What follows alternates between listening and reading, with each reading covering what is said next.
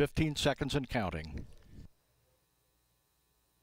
T-minus 10, 9, 8, 7, 6, 5, 4, 3, 2, 1. And liftoff of NOAA's GOES-R, America's most advanced weather eye in the sky, elevating environmental intelligence to new heights and saving lives. Neo's gone to close-up control. Engine response looks good. Now flying the zero angle attack phase of flight. Body rates look good. Booster has throttled down as scheduled. Response looks good. Roll program is complete. Body rates controlling down the middle.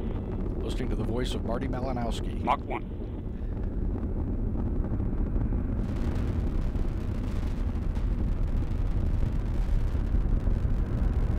Standing by to pass Max through Q. Max Q. This is the maximum aerodynamic pressure area.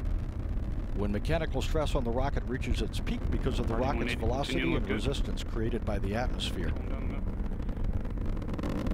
NASA's Atlas V Booster has begun throttling back up.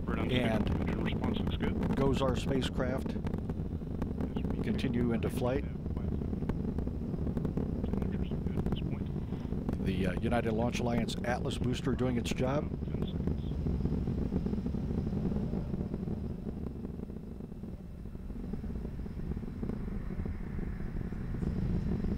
1 minute 50 seconds into flight, the first two solid rocket boosters will be jettisoned, followed about a second and a half later by boosters 3 and 4.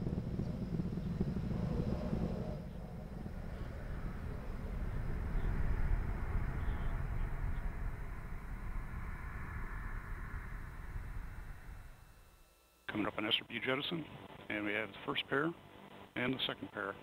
Looks like a good separation. About 30 seconds away from booster engine cutoff.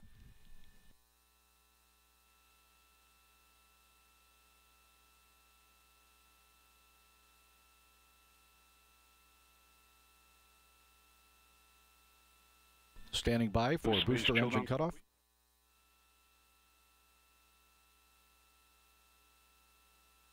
And we have BICO. Engine shutdown looks good. Standing by in about 6 seconds for the Centaur's second stage to separate from the booster. We have indication of AC sep. Good separation. Locks pre-start underway. GN2 purge firing is as well. And we have ignition and full thrust on the RL-10. This Centaur's single RL-10C engine burn, producing 22,900 pounds of thrust, will burn for just under 8 minutes.